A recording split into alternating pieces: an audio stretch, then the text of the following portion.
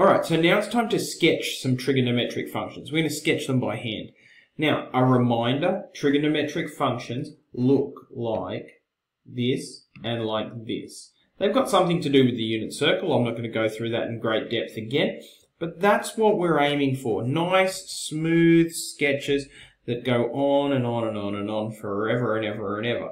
Now, in order to sketch these by hand, it's going to be easiest to keep something else in mind. These boundary angles. We've talked about boundary angles before. Sine 0 degrees equals 0, sine 90 degrees equals 1, and so on. Now, with this table alone, it's relatively easy to sketch a trigonometric function, given you know that they look roughly like this. Alright, so I've gone back to my page. I've got this so I can sort of copy off it a little bit. But we're not really going to look at that. I just want to be able to refer to it. Make it really small so you can't really see what all the numbers and stuff are. This is going to be more important, and you should be able to just grab this out of your head. You should be able to create this table or just look at this image straight away. Alright, now I'm going to sketch y equals cos x. I'm going to create an x and y Cartesian plane, something that looks like this. Now you're going to have to do that by hand. Increments of 90 degrees, at least for this one. In future ones, we'll have to use different increments. And we're going up to 1 and down to -1. Now we're sketching y equals cos x.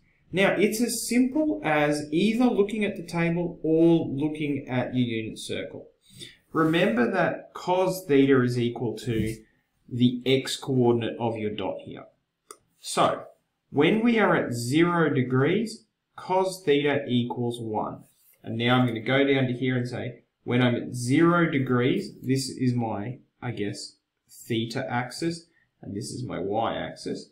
But it's not really a theta axis because we're using x instead of theta. Okay, so when the angle, which is x, is 0, cos is 1. When the angle is 90, cos is 0. When the angle is 180, cos is -1. When the angle is 270, cos is 0. When the angle is 360, back to where we started again, cos is 1. Now, 450. 450 is not on my table, but these periodic functions, they're called periodic because they repeat. So, up to the top, down to the bottom, down to the middle, down to the bottom, back up to the middle, back up to the top, and we're starting again. Down again to the middle, down again to the bottom. And now you want to get that nice curve going on. Now I'm going to do a terrible job here because I'm trying to use a stylus. But hopefully you'll forgive me for that. Not too bad. That is y equals cos x. I'll put a little label here. Y equals cos x. Now, of course, we can graph y equals sine x in exactly the same way.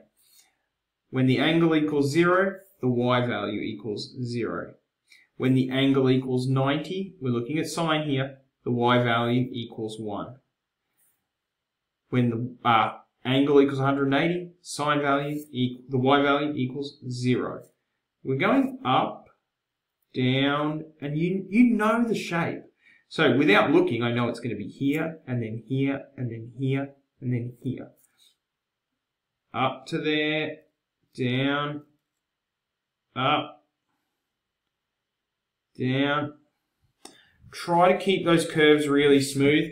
Use this as your guide to what those periodic functions should look like.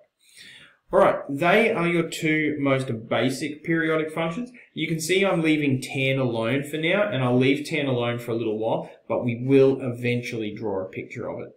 Next up, in the next video, we're going to sketch some periodic functions that have been transformed a little bit.